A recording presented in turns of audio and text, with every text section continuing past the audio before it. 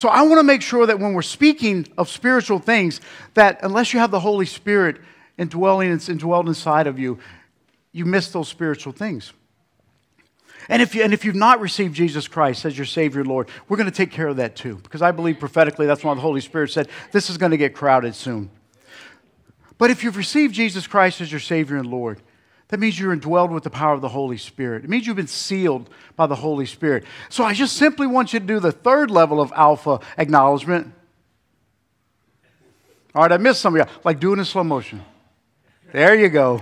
Amen. So, speaking of the ultimate alpha, let's read the word of the alpha. This is our anchor scripture, the word of the Lord that we're going to focus on today. And it's from Ephesians 1, 17, 19. And if we would stand as the body, and we will read the word of the Lord as the body, and we'll read together, and we'll begin. That the God of our Lord Jesus Christ, the Father of glory, may give unto you the spirit of wisdom and revelation in knowledge of Him. The eyes of your understanding be enlightened, that ye may know what is the hope of His calling, and what is the riches of His glory, of His inheritance in the saints, and what is the exceeding greatness of His power to usward who believe, according to the working of His mighty power. Amen. Thank you, Jesus, for that word. Thank you for that word. So Paul is still establishing the significance and the identity of who God is. And what he's also doing is he's establishing sound doctrine in real time.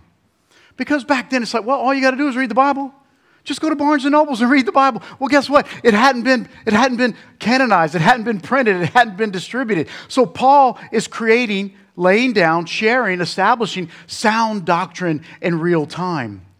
And how that benefits us is now we've got sound doctrine through the word of the Lord, but now our responsibility is, instead of speaking to establish sound doctrine, it's to take the sound doctrine and speak it into life and to grow the kingdom through that sound doctrine. You know, I'll tell you, when we're sharing our testimonies, it's important to remember, like, God's word is good enough. To me, those baseball cards, even though they had the sticky on the back, they were good enough. God's word's good enough. I was invited to a men's conference years ago, and they liked my background. They liked my biography. But I get up there, and the Holy Spirit's like, this ain't about you. This is about me. So I was like, hey, I said, I'm Scott, and I want to tell you about Jesus. And I went into just sharing the gospel. And the response, as you would expect, was amazing. Not because of what I've done or who I was, or like Byron says, that stuff on the wall in your office. It's because the gold in your heart of the Holy Spirit.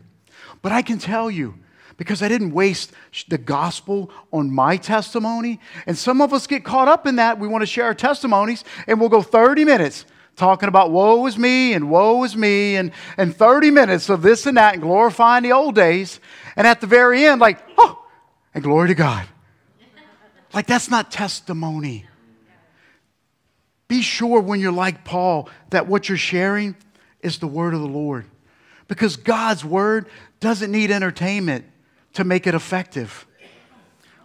What it needs reverence to make it matter.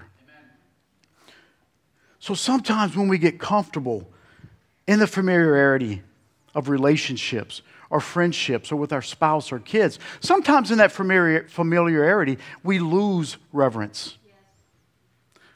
And that's why I believe it's important that when we do read the word of the Lord, that we understand the purpose, the principle, the price that was paid for that word. So when the New Testament authors are laying down doctrine in real time, and they're suffering real consequences, and then when Jesus says, hey, y'all, I'm going to commission you to share this word. I believe it's important that we not just read the words like, oh, I remember that as a kid. My mama used to tell me those things before bed. I believe that because the Holy Spirit sealed us, like Ephesians 1 tells us, that word is the reason for the sealing. What did Jesus tell us in Matthew 28 about that word? What did He tell us to do with that word? And Jesus came and spoke to them, saying, all authority has been given to me in heaven and on earth. Go, therefore, and make disciples of all nations, baptizing them in the name of the Father and of the Son and of the Holy Spirit, teaching them to observe all things that I have commanded you. And lo, I am with you always to the end of the age. Like sometimes we get too familiar with that. Oh, the Great Commission.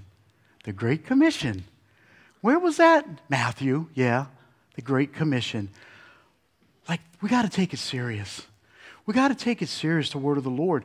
If He came back to give us the kingdom growth blueprint, if we don't take that word and share that word because we first lived that word and believed that word and we've received that word, then that word dies on the vine with us. We can't be so cavalier to think, well, somebody else is going to tell them about it. They can look at TikTok and get a good message. I mean, my gosh, I saw somebody posted a meme the other day. Don't discount your value in the kingdom. Don't discount the power of your testimony in the kingdom. Let me tell you, when Paul goes to Ephesians 1:15 and he says, ever since I first heard of your strong faith in the Lord Jesus and the love for God's people everywhere. How did Paul hear that word? Because of testimony. Because the 411, my kids are like, they don't even say that anymore.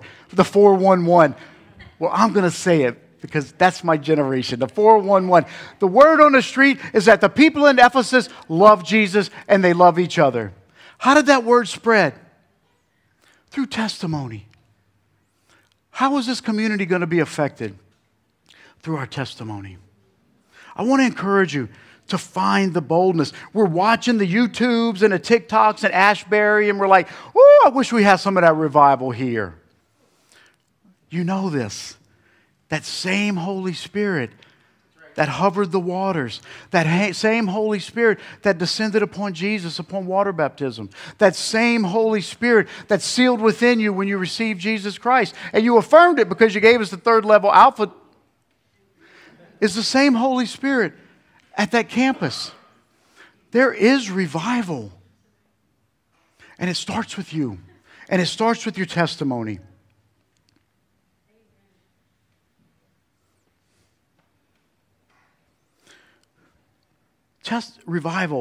Testimony is meant to encourage, to share the word, and build up faith in others. So when Paul heard that testimony, it triggered a visceral response in him. It led him into taking a posture of praise and prayer. We know this because Ephesians 1:16 tells us. And he says, I have not stopped thanking God for you. I pray for you constantly. What Paul's telling us is that we've got to pray without ceasing. That we've got to speak life into life. I ask you, what words are you speaking? Well, it's just a little joke. They knew I was joking. I'm just kidding, Leah. You know, my kids will get over it. Kids are resilient. They recover. I'm asking you, what words are you speaking? When we're talking to brothers and sisters in Christ, I'm asking you guys to remember, this is a collection of people. We all come from different walks. But what are we together? We're the body, preparing to become the bride. Be gentle in the way we speak to one another. Be respectful in the way we speak to one another. Be encouraging in the way we speak to one another. It's so easy to get aggravated with each other in the natural. This is the bride. We got to treat her with respect. So instead of testifying to the goodness of God, I remember that old thing in the 90s. It was that WWJD. What would Jesus do? Remember? And those rubber bands, and you'd wear them around your wrists, you know? And I'll be honest with you. I mean, I wore them, but you know, I was living in darkness. I mean, the only time I really looked at that band was when I was in a bar room drinking or out in the street fighting. And my concern was, well, I didn't want to break my Jesus band, you know? But look, that ain't Jesus. But the thought's right. What would Jesus do? I'm asking you today because we're talking about your testimony and the power of prayer. Add this to it. WJST. What would Jesus say that? Would Jesus say that? Before we do say anything, would Jesus say that? Eunice nailed it. She talked about healing in this house, and there's healing that is manifesting in this house. And I've had to share with several people this weekend. They're like, my cancer, my depression, my asthma, my addiction. And I'm like, well, was Jesus addicted? Did Jesus have asthma? Did Jesus have cancer? No. You were created in the image So you don't have it either. You've been diagnosed with asthma. You've been diagnosed with cancer. You've been diagnosed with depression. But don't say, my asthma, my cancer, my depression. Because you're now linking that to an identity that is solely based on who God is. And God doesn't have cancer. And God doesn't have asthma. And God doesn't have addictions. A fallen, decrepit world does. And when we attach those labels to ourselves, we're stepping outside the will of God. The will of God is that we remain in the image of God. So choose your words carefully. And when we pray and we're choosing those words, we've got to be like Paul. We've got to be moved by compassion when we pray for others, when we pray for ourselves. You know, there's a confusion sometimes, and we talked about it yesterday. There's sympathy, empathy, and compassion. And sympathy is, I see you in a hole, in a deep hole, and I'm like, aw, but I keep going. Empathy is, I see you in a deep hole. I'm like, aw, and I jump down in that hole with you. And now guess what? We're both stuck in a hole. Compassion sees you in that hole, feels, and takes a ladder and puts it in that hole and says, now get out. Compassion is compelled to action, which is what moved Christ to heal, which is what moved Paul to prayer. Look, it's easy to get wrapped up in our emotions, which is the soul. Aww. You want to grandma somebody, you want to pat their little poo-poo diaper. That's comforting, but you don't affect any change. You want to affect change? Move in the Spirit. Move in the Spirit, be compelled with compassion, which is compelled to action. Scripture is that ladder that'll get you out of that hole. So we're talking about prayer, power prayer. Paul in Ephesians 1:17 through 19, he lays down a powerful prayer. And I want to read it to you. It was our anchor scripture. That the God of our Lord Jesus Christ, the Father of glory, may give to you the spirit of wisdom and revelation in the knowledge of Him, the eyes of your understanding be enlightened, that you may know what is the hope of His calling, what are the riches of the glory of His inheritance in the saints. Like emotionally, your body, your ears, your soul might be like, that's cool. That's cool. But when you allow it to speak to your spirit and you realize the reality of what Paul's praying, you see, you're not just going to figure out the goodness of God, the sovereignty of God, the eternity of God. You're not just going to figure it out unless you've got the Holy Spirit to explain this to you. I want to ask you, do you pray dangerously? Do you really pray? Now, I'm not talking about praying when things are dangerous. I'm talking to you, pray dangerously. Like, or most of us like, Jesus, I hope I have a good day. Lord, I hope I get a 10% discount on the meal because it was late. Jesus, I pray that we have a safe drive to the restaurant after church. Like, is that the depth, the extent of your dangerous prayer life? Have you ever prayed God to reveal something to you that's got to be cast out? Reveal something inside of me, God, that's keeping me from relationship with you. I'm going to tell you the most dangerous prayer we ever prayed was we prayed for God. We said, God, whatever, whenever, wherever, we will follow. And I prayed and we were so religious in that prayer. And then it got real. And then I stopped praying that prayer because I got scared. And one day I'm in a worship session and the Holy Spirit says, son, why don't you stop praying that prayer?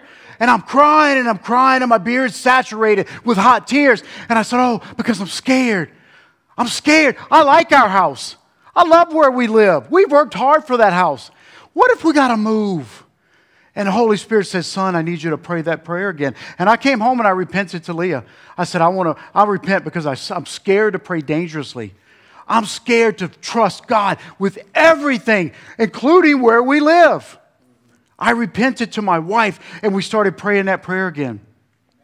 God, whatever, whenever, wherever, we will follow.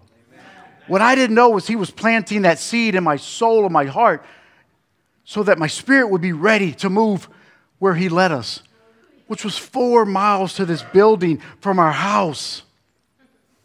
We were willing to move across the globe. And God said, no, we'll start here. Are you praying dangerously? Are you afraid what God might tell you to do? Are you afraid what your words might activate?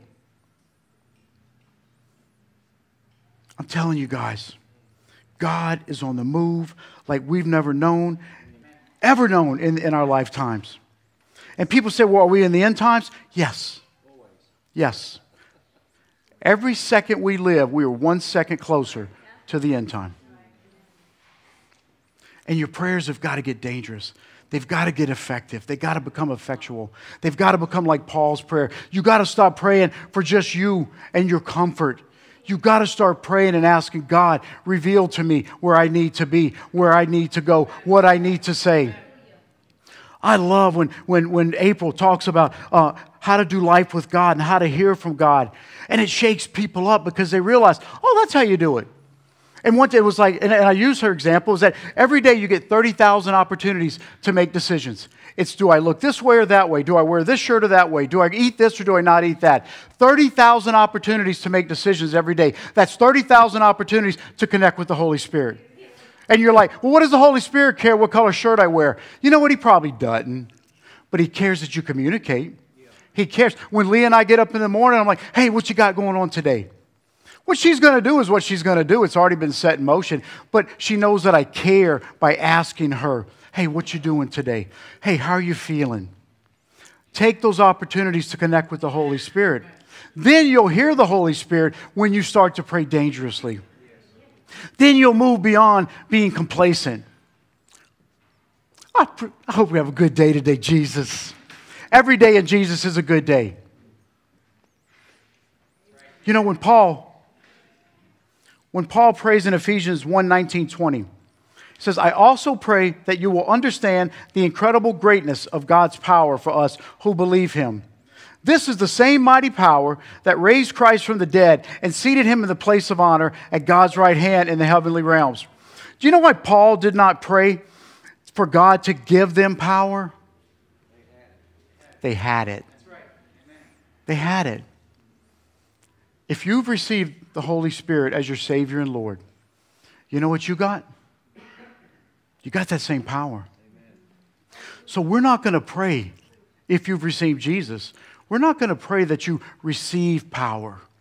You've got power. Ephesians 1 tells us you've been sealed by the Holy Spirit.